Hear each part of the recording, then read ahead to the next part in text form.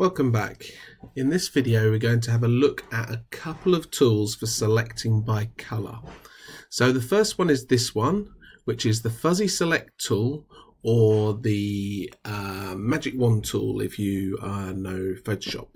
So what we're doing is we click, and based upon the colours that seem similar, it selects an area. So you can see this side of this pear-shaped thing is here. If I click down here, it selects different colours. If I try it on the melon, it selects colours the same as whatever I've set it to. Now, you can control, using this threshold over here, how similar a colour has to be before it actually makes it the same. So if I click on this now, you can see that it's actually getting nearly the entirety of the melon. If this threshold value is too high, you'll select too much, and if the threshold value is too low, you'll select too little. Most of the time I'd recommend going for low, so maybe we could go down to here. And if I select this pear, for example, in exactly the same way as we did for the other tools up here, we can hold down the Shift key and we can add to our selection. We can use the other tools with this as well.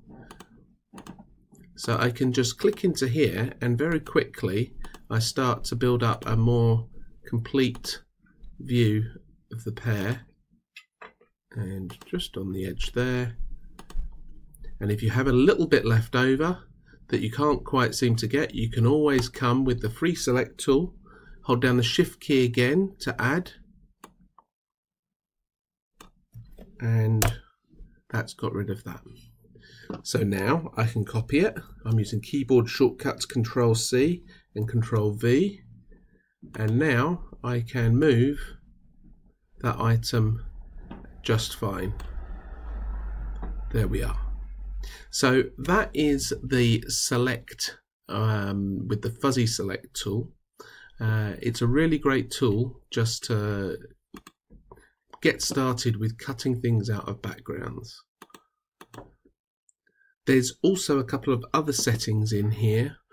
Probably the most important is anti-aliasing. This means that it takes a line at the edge where it kind of, if you've got 2 pixels of different values, it kind of averages them out a little bit to give you a smoother line. And feather edges kind of blurs the edge. If you turn that on, it lets you set how much. You can have a play around with this. You can also select particular channels, but that's going to be too advanced for most people. The other thing we've got up here is we've got a select by colour, and again this has got a threshold, and you can do this with the Magic Wand tool in Photoshop by unticking the contiguous option.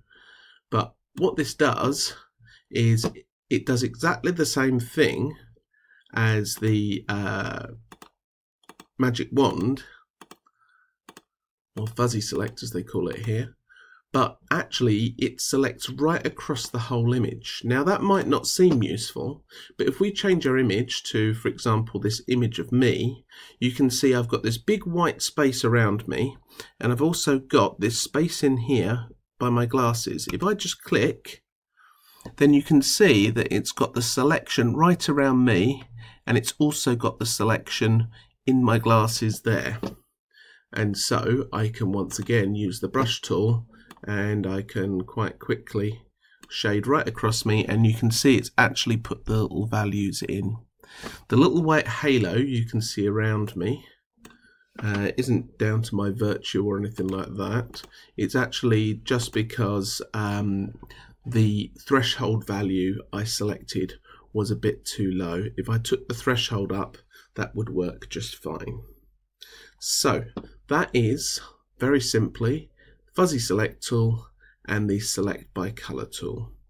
Check back and I will go through the Scissor Select and finally the Foreground Select tool. Thanks for watching.